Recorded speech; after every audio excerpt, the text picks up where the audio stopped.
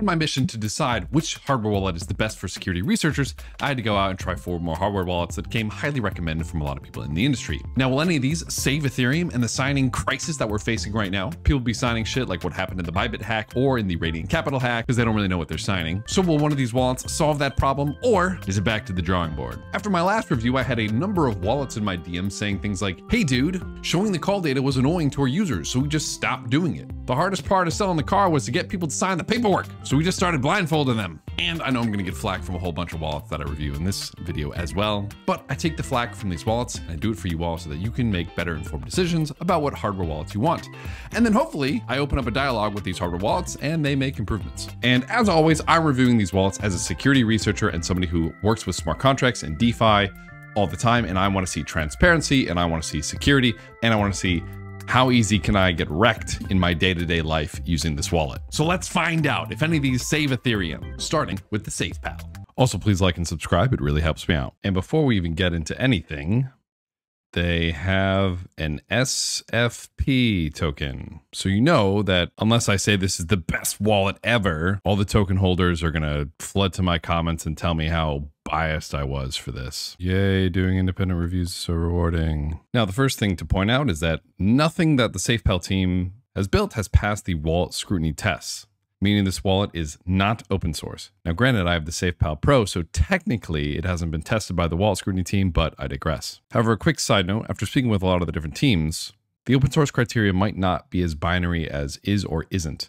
Most chips are not open source intentionally, which is still spooky to me. However, in future videos, I actually might focus on what is open sourced and if everything other than the chip is open sourced, but I digress. Now, jumping into using the wallet, there were a lot of things that I thought were really cool. Like, for example, it came with both its own browser extension and a mobile wallet app, which felt nice when using the wallet. It felt like I was in one cohesive ecosystem. The back of the wallet also had a camera to scan QR codes, which I also really like as well, because that, in my opinion, is one of the best ways to transfer data back and forth between different devices. It can be air-gapped, has an EAL 6+ rating. It's not that expensive. However, I want to know how well this wallet holds up for me, someone who uses DeFi and EVM and smart contracts. And this is where the wallet, in my opinion, loses basically all its points.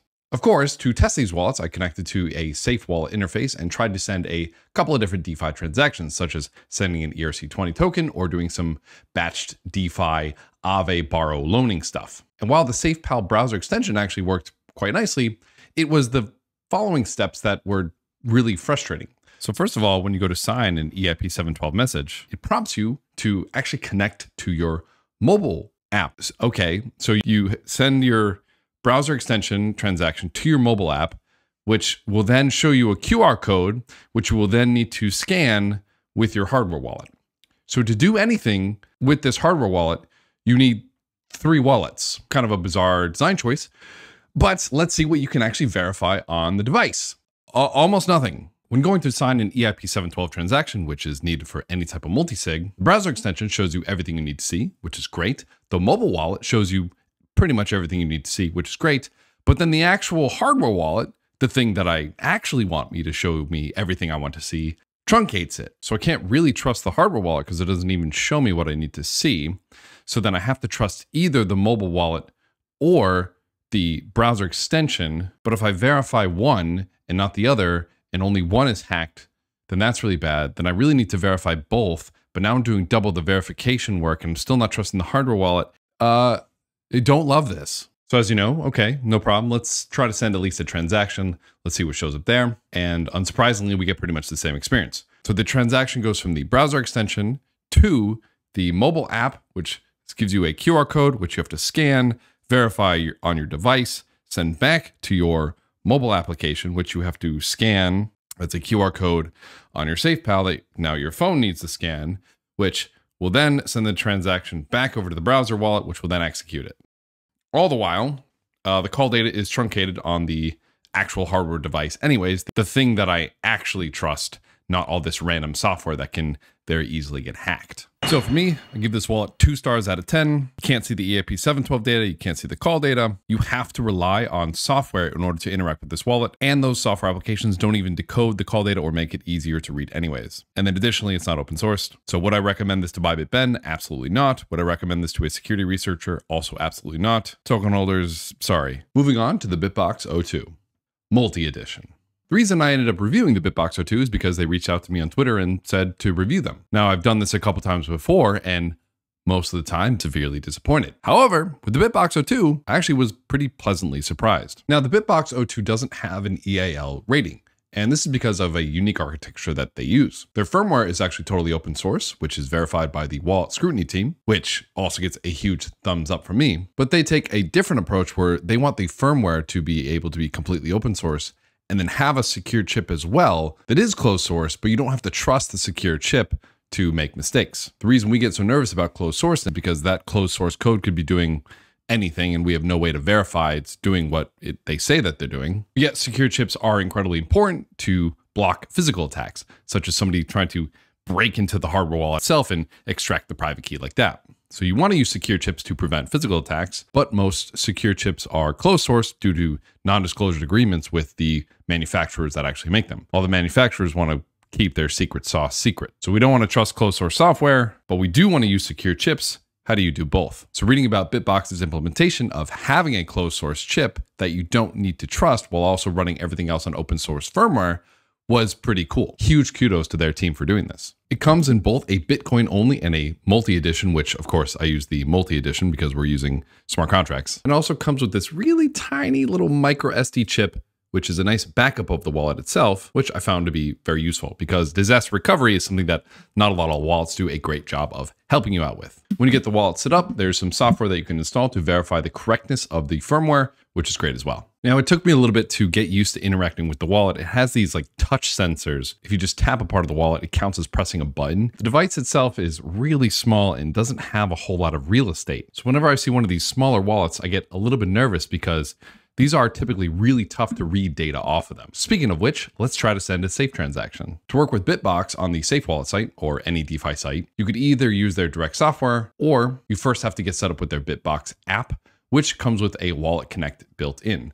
I really like using browser extensions, so I went ahead and I installed this thing called the BitBox Bridge, which I needed to run in order to connect the BitBox directly into a Ravi. And then once I ran that, I was able to import the hardware wallet into my Ravi like normal. It looks like MetaMask doesn't have this functionality yet, but with Ravi, it seemed to work really well. Once connected to Ravi to sign an EIP 712 message, you just sign like you normally would in Ravi, and then it'll send the message directly to your BitBox. I will say typing your password into this thing every day was a huge pain in the butt, but whatever. Obviously, you can see the EIP 712 data in Ravi.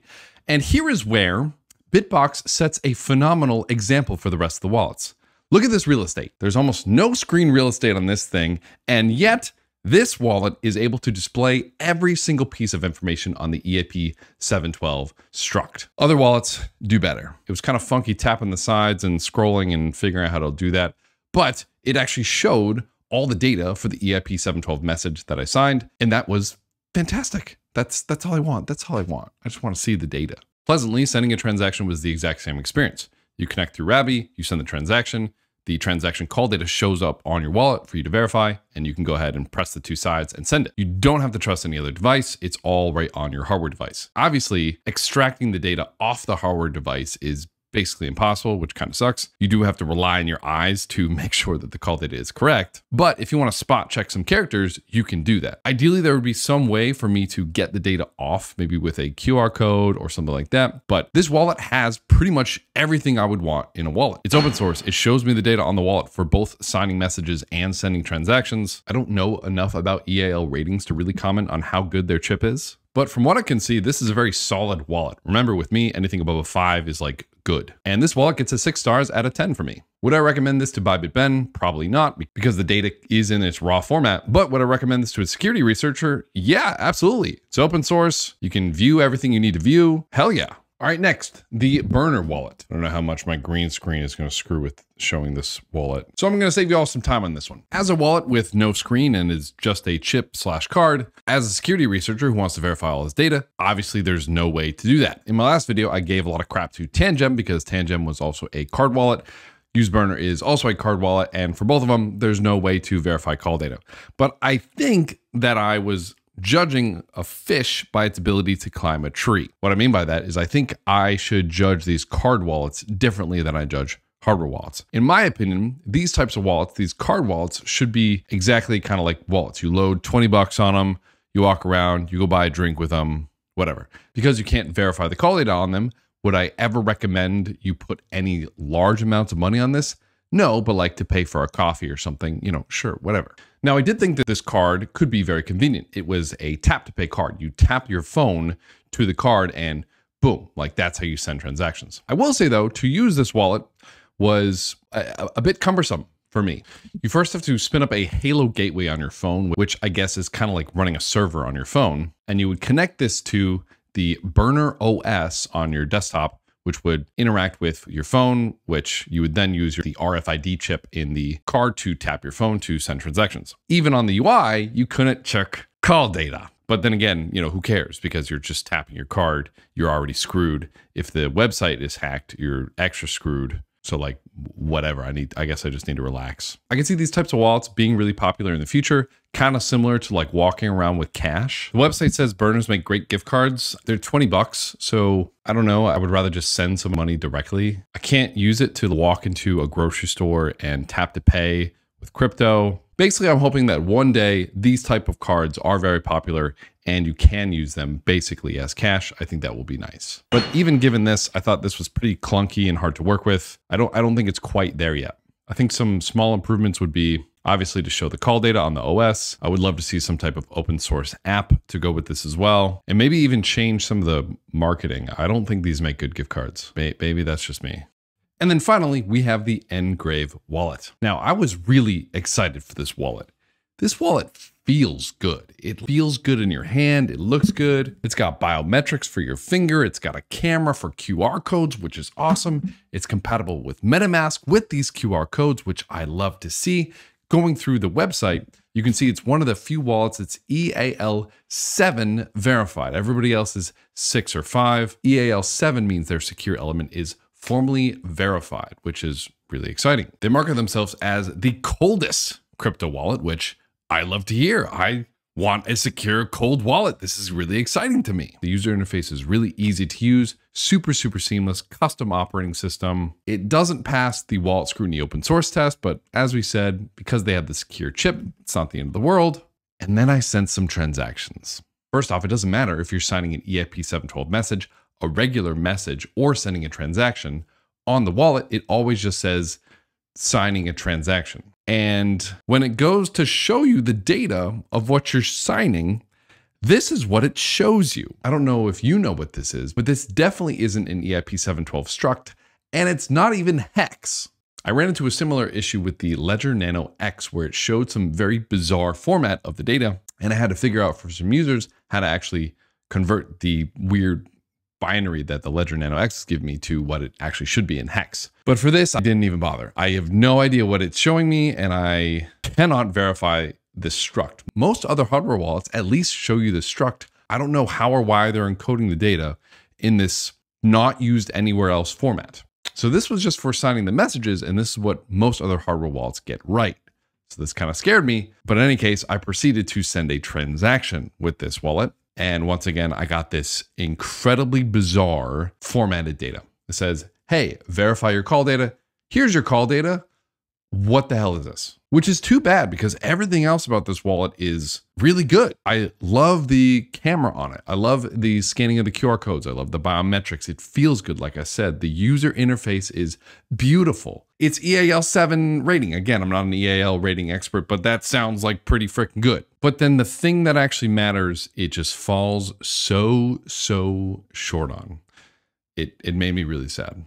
So the NGRAVE Zero, not open sourced, can't see the EIP712 data, can't see the call data. It definitely doesn't decode the call data. It does have a fantastically secure element though, which is great. This wallet could be one of my favorite wallets if it fixes this call data issue. And while you're working on it, NGRAVE, you might as well decode the call data as well. But at the moment, I cannot recommend this to ByBitBen. There is nothing for ByBitBen to verify on the wallet, and I definitely can't recommend this to a security researcher. 2 out of 10 stars. However, this wallet could be phenomenal if they fixed some of these call data issues because, like I said, it already has QR code support. So getting data into the wallet is really easy. Getting data off of the wallet, I would expect to be really easy with them showing QR codes. This wallet could be my favorite in the future, but as of right now, 2 out of 10 stars. The BitBox02 multi-edition as of today enters the echelon of what I consider acceptable wallets to use in the EVM ecosystem. Thanks all. Please remember to like and subscribe because I put out new videos every time I feel like it.